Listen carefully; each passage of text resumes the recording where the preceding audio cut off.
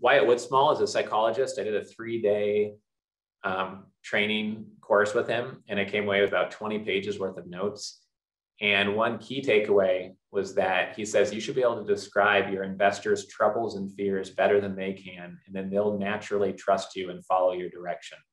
If you can complete the conversation going on in their head or address that conversation in their head, then they're going to natively trust you.